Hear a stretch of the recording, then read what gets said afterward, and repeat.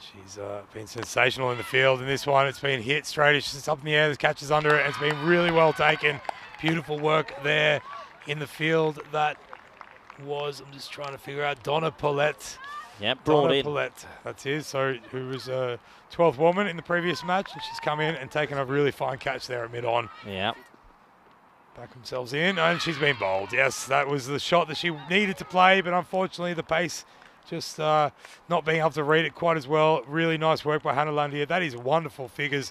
2 for 10 off her 2 overs, as she will walk off with a big smile on her face, picking up that wicket of merit to finish it up here at Kampong.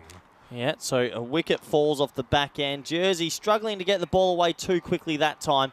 But overall, a better performance from the Dutch. They hit a better length, and I think they'll be pretty happy with their efforts.